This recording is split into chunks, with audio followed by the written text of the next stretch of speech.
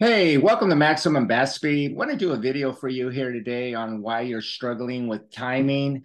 Now, timing issues, from my experience, a lot of it has to do with just too much body movement. And I've done other videos on my channel on YouTube. One of them, I think, is Keep It Simple. And I've gotten a lot of great comments and people contacting me how much better their swing and efficient is just by simplifying the swing. And I'm going to show you here, this student came in from out of town and I wanted to help him with his timing issues because what I did here when he got here on the left, I told him this is before I even worked with him. And I told him, I said, I'll tell you what, let's record your swing. Let's see what's going on here on the left. All right. So what I did was what I did here for you here, so you can get an idea what we're going to be covering here. I did this line right here. This is pretty much where he's starting right there at the end of his right there. You can see at the end of his little uh, hip, okay? And then right here, I drew a line pretty much where his knee is and everything, okay? So what I did was I said, okay, let's record this. And I looked at the film and I was looking at it and I said, okay, normally I would want a player to stop like right here, okay? So what he did, okay, you see right here where he is. And this is pretty much when I'm working with students, I'm looking for this. Okay, stop there. And now the body should be working pretty much forward at this time. But you can see here, he's going back, back, back, back, back, back, back. And then he reaches the apex of his gather right here. And you can see here, it's pretty obvious that there's a pretty big gap between that line, that yellow line in there. So if I just draw a circle right here, okay, and I'll just draw a circle right there between there, you can see that circle is pretty big, okay? Now, I'm just going to show you after I work with him pretty much where he was. So when he reached the apex of the gather right here, you can see if I do a circle, the circle is much smaller, okay? And this is great right here. And this is much better, okay? And I'm going to show you a picture of when he was getting live pitch so that you can kind of see what he looked like when he was receiving live pitch after working on this for like an hour and a half, okay? So my point is this, okay? When you're playing baseball or softball, okay, think about this logically. If you're moving, just say an extra 8 frames additional to your swing, okay, you're working almost 4 swings extra frames going back, and then in order to get back to where you should be, you're working pretty much an extra 4 frames or so. It depends on the player. Some are 3, some are even up to 12 frames extra on their swing. Now, in a blink of an eye, you can't really see it, but if you break it down and you're wondering, like, for me as a coach, okay, you're telling me you're struggling. I go, well, let's see what's going on with your body. And now by seeing him, what he did here, I told him, I said, you're moving way too much going back.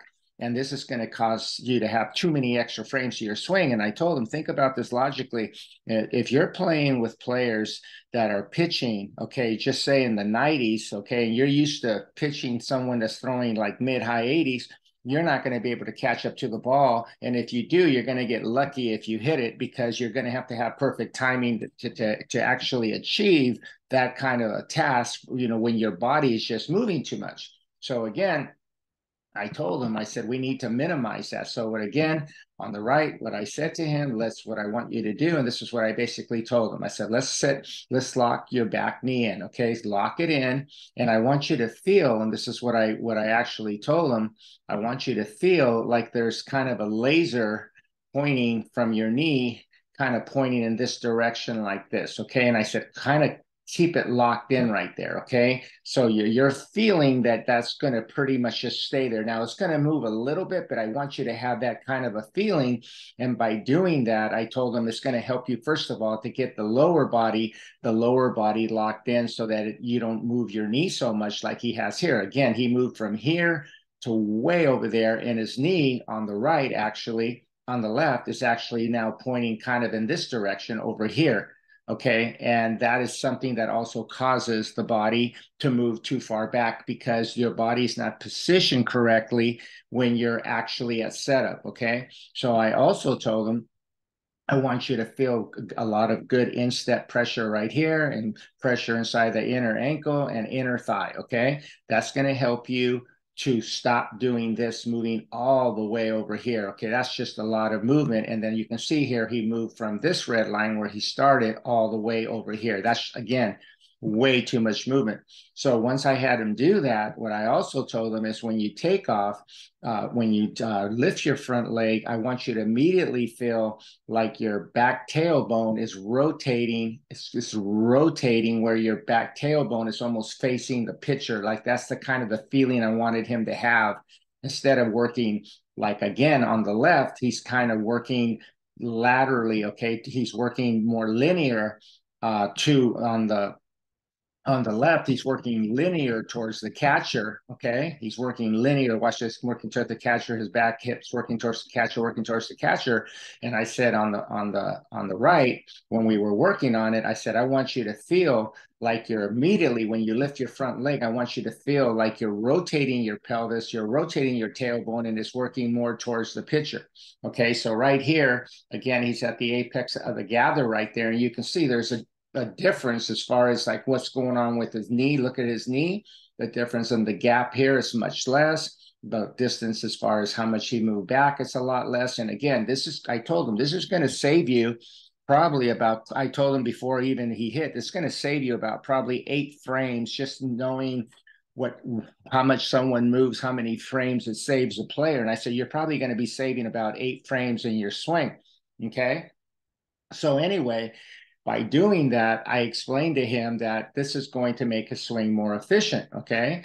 So I'm going to show you something here, and I'm just going to give you an idea exactly what I'm referring to. Okay. And I think this is going to kind of help you as well to understand and see this a little bit more clearly. Now, I'm going to sync him up together, starting exactly at the same time. Okay. Exactly at the same time. So you can kind of get an idea what I'm referring to. Okay. Now, you're going to see here, they're going to be moving identically at the same time right as they start getting started. See that where the hands are, they're moving identically the same. Okay. Now, watch what's going on here. On the right is the after. Okay. And as he starts to swing, I'm just going to put him at the point of contact as he hits the ball. As soon as he hits the ball, and I'm going to stop. I'm going to just stop when he hits it. Okay. So he just hit it right there. Now, watch what's going on before he got here. I'm going to start counting the frames of how many frames extra it takes him to hit the ball. Okay, he just hit the ball on the right. Now watch how many frames it's going to take him to hit the ball, to catch it to the ball. 1 frame, 2 frames, 3, 4, 5, 6, 7, 8 frames later, he hit the ball on the left, and he already hit the ball again 8 frames ago on the right.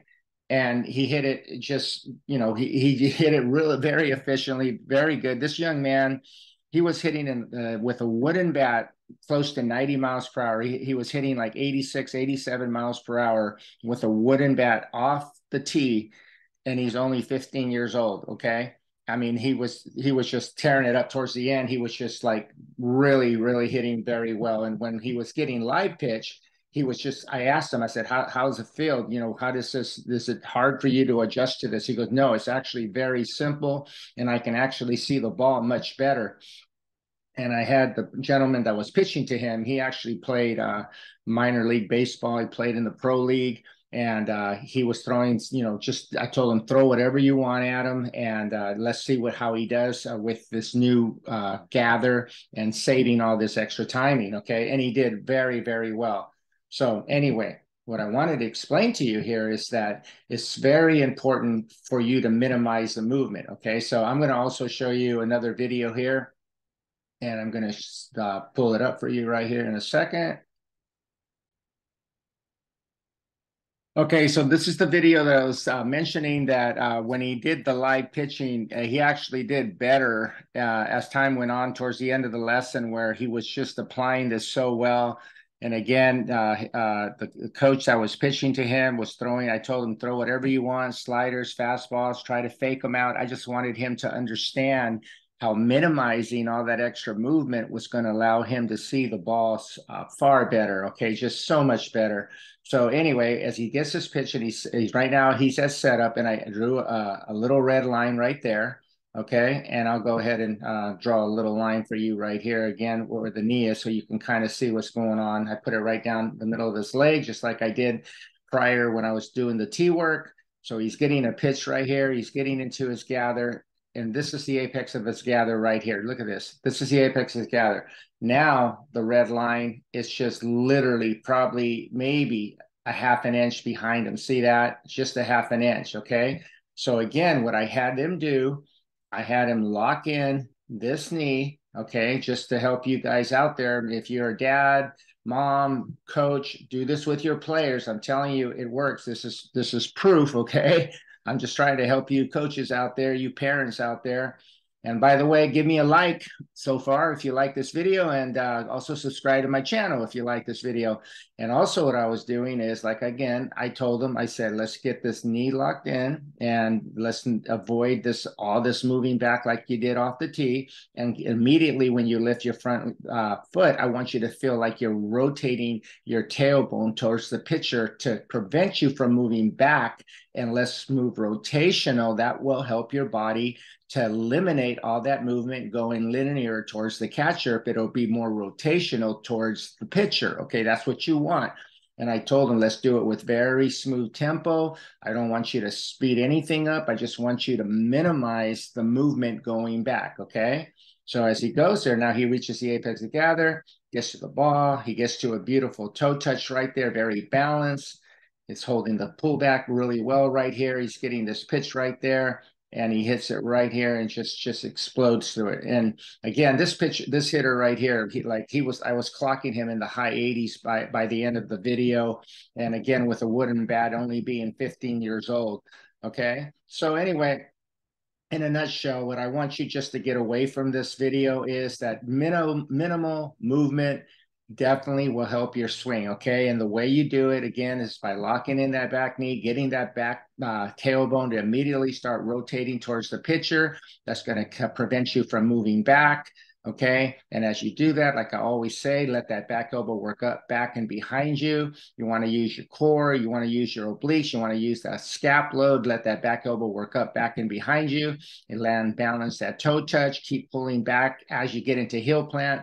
And then once you get into heel plant, the cores, the oblique, the front of the lead shoulder take over, and you just let the barrel below the hands, all the way through full extension. Look how beautiful that extension is right there. That keeps your bat in the zone so much longer. Anyway, I do online video analysis. Get a hold of me at maximumbatspeed@gmail.com.